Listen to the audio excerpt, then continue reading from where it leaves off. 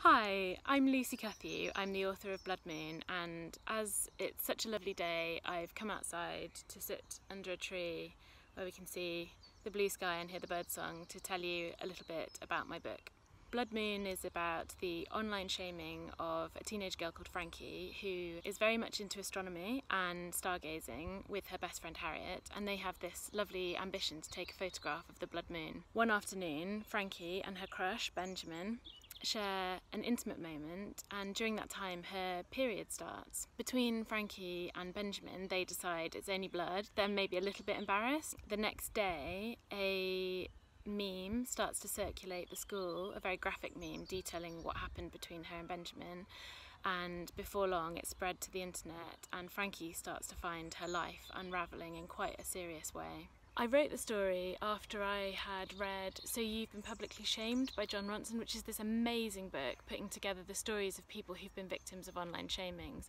And while I was reading it, I started to think, what would this be like for a young person? At the same time, I was talking to young people and I was finding out that actually it does happen to them all the time.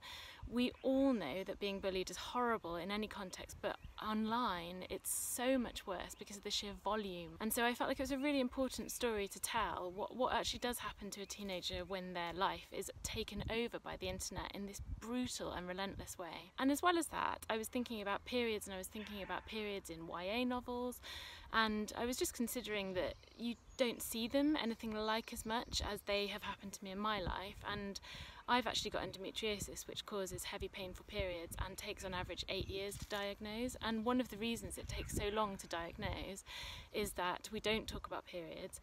And if you don't talk about something, it's very difficult to understand it, and that leaves the door wide open for shame to come in. And so it felt really important to me to actually talk about periods in quite a frank and honest way. I think my book would appeal to fans of Sarah Crossan because it's in verse, and perhaps also fans of Holly Bourne because it's quite emotionally honest. And I also think it would appeal to fans of sex education. At the end of the book there is a really uplifting scene with an assembly which is based on real events that I read about in the news, about real young people who did things like this to try and reclaim their shame. So I hope it will be empowering for young girls to read and grown-ups alike. And I hope you will enjoy it as well. Thank you for joining me under this lovely sun.